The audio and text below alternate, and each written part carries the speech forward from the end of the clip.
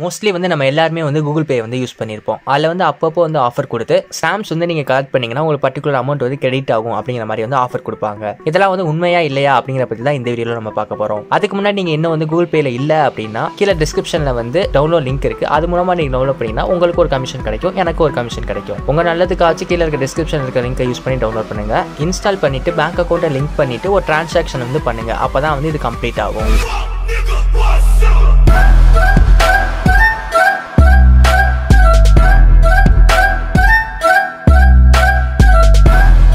Google பேல வந்து ஒரு ஆஃபர் கொடுத்து சில ஸ்டாம்ப்ஸ் வந்து நீங்கள் கலெக்ட் பண்ணீங்கன்னா உங்களுக்கு வந்து பர்டிகுலர் அமௌண்ட் வந்து கிரெடிட் ஆகும் அப்படிங்கிற மாதிரி ஆஃபர் கொடுப்பாங்க. இப்போ ரீசெண்டாக வந்து தீபாவளி அப்போ கூட ஒரு ஆஃபர் கொடுத்துருந்தாங்க. 5 ஸ்டாம்ப் வந்து கலெக்ட் பண்ணுற மாதிரி இருந்துச்சு. அதில் வந்து ரங்கோலி அப்படிங்கிற ஸ்டாம்ப் மட்டும் தான் வந்து யாராலையுமே கலெக்ட் பண்ண முடியல. நானும் ட்ரை பண்ணி பார்த்தா என்னாலே முடியல. அதுக்கப்புறம் டைமும் வந்து முடிஞ்சிருச்சு. இப்போ அதே மாதிரி வந்து நியூ இயருக்கும் அந்த ஆஃபர் வந்து கொடுத்துருக்காங்க. இதில் வந்து 7 ஸ்டாம்ப் வந்து கலெக்ட் பண்ணுற மாதிரி கொடுத்துருக்காங்க. அதுக்கு கீழே பார்த்தீங்கன்னா அதை வந்து எப்படி கலெக்ட் பண்ணுறது, அதை எப்படி விளாடுறது அப்படிங்கிற டீட்டெயில்ஸ்லாம் கொடுத்துருக்காங்க. டேர்ம்ஸ் அண்ட் கண்டிஷனில் வந்து ஃபர்ஸ்ட் பார்த்தீங்கன்னா வந்து தமிழ்நாட்டில் இருக்கவங்களுக்கு வந்து இது வந்து எலிஜிபிள் கிடையாது அப்படிங்கறது கொடுத்திருக்காங்க. ஆனா நம்ம யாருமே வந்து அந்த டேர்ம்ஸ் அண்ட் கண்டிஷன் வந்து படிச்சு பார்க்கறது இல்ல. டைரக்டா அந்த ஸ்டாம்பை வந்து கலெக்ட் பண்ணணும் அப்படிங்கிற இன்டென்ஷன் எல்லாம் வந்து எல்லாருமே இருக்கும். இதுக்கு என்ன காரணம் அப்படி பாத்தீங்கன்னா இந்தியாவில் வந்து தமிழ்நாட்டில் மட்டும் ஒரு ஆக்ட் வந்து வச்சிருக்காங்க. Tamil Nadu price scheme prohibition act 1979 அப்படிங்கிற ஒரு ஆக்ட் வந்து இருக்கு தமிழ்நாட்டில் மட்டும், இந்தியாலே. இந்த ஆக்ட் படி இந்த மாதிரி ஈவெண்ட்ஸ்லாம் வந்து கண்டக்ட் பண்ணக்கூடாது அப்படிங்கிற மாதிரி தமிழ்நாட்டில் மட்டும் ரெஸ்ட்ரிக்ஷன் வந்து கொடுத்திருக்காங்க. நீங்க கஷ்டப்பட்டு ஸ்டாம்பை கலெக்ட் பண்ணாலும் உங்களுக்கு வந்து மணி கிரெடிட் ஆகுமா அப்படிங்கிறது சந்தேகம் தான். ஸோ அதனால வந்து ஸ்டாம்ப் கலெக்ட் பண்றேன்னு சொல்லிட்டு டைம் வேஸ்ட் பண்ணாம